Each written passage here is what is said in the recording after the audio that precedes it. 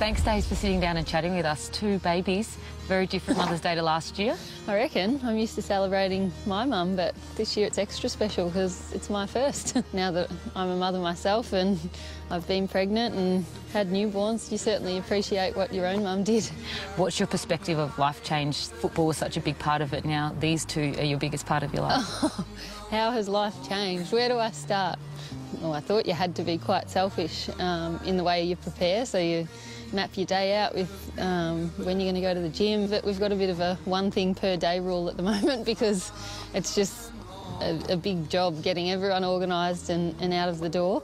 You know, looking at the clock's pretty pointless because they can't tell the time yet.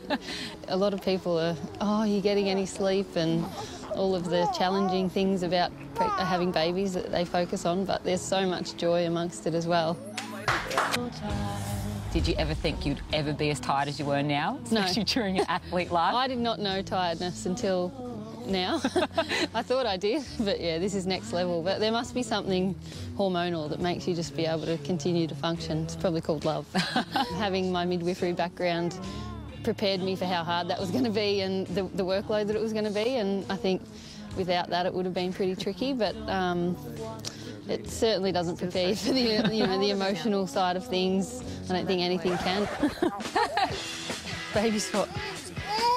Quick change of baby. I'm feeling a lot better than I thought I would, and that's been part of the reason why I'm, put my hand up to go again next season. Women have done amazing things after having babies. I certainly won't be the first to, do something physically challenging.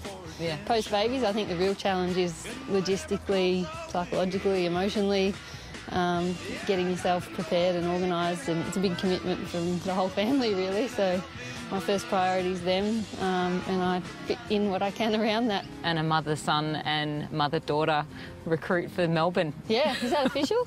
Or do we still need to do some work on that? No, but you can trailblaze it. Yeah, well, why not? No pressure, though. But they have to play footy. But I'd be happy to trailblaze getting the rule up and off the ground. Thanks for joining us, Daisy. I know very, very tricky, but appreciate your time. Happy Mother's Day.